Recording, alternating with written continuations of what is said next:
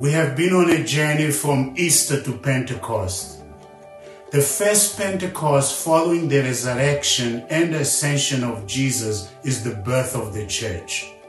The events of that day are vividly described in Acts chapter 2 and reveal the purpose of Pentecost through the powerful images of wind, fire, and tongues. Wind is descriptive of power. Fire is descriptive of purity.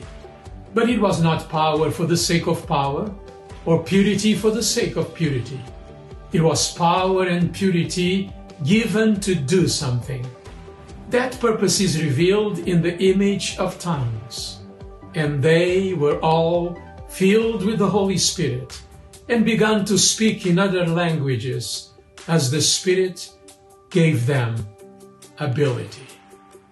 The last words Jesus said to his first disciples are known as the Great Commission.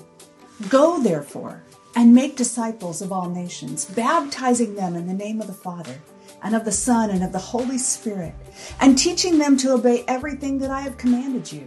This comes to us from Matthew 28:19 through 20. But how were they going to do that? They did not have the power, courage, or passion for that assignment. They needed something they did not have to fulfill the missionary mandate given by Jesus. They needed a gift. And so Jesus gave them this promise: you will receive power when the Holy Spirit has come upon you, and you will be my witnesses in Jerusalem, in all Judea and Samaria, and to the ends of the earth.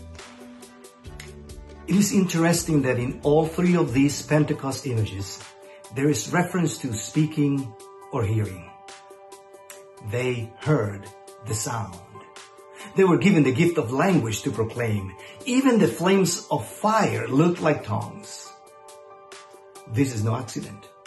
The church was born to give witness to the good news of Jesus Christ.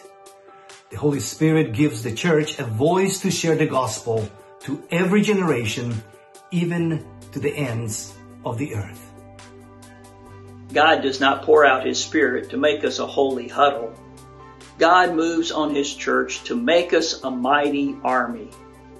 Pentecost gives us the passion to care, the power to speak, and the boldness to move out.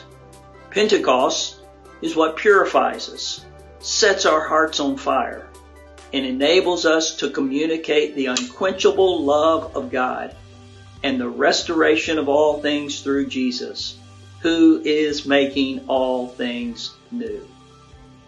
Not even a global pandemic can prevent the purpose of Pentecost from being fulfilled. Let us be a church on mission, empowered by the promise of the Father, purified by the sanctifying Spirit, and boldly proclaiming that Jesus Christ is Lord.